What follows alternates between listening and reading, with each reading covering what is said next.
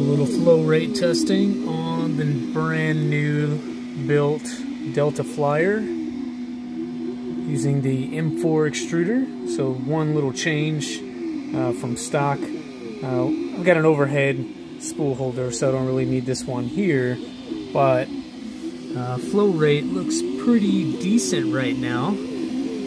These are stock settings, stock config. We're looking at about 8.5 on the flow, and just a few more minutes to go. So we'll check back in a little while and see how it goes. Alright, flowing at 14 now, just over 14. Still looking pretty good. Not seeing any indications that we might be maxing out the flow, which is pretty cool because the hot end does have that volcano style nozzle on there, and so it should be capable of close to 20. We'll see where it makes it to, but right now, so far so good.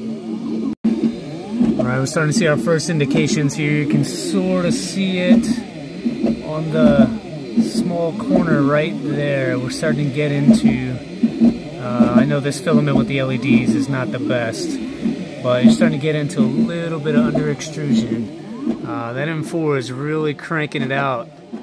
So where are we at? Looks about just shy of 20 there.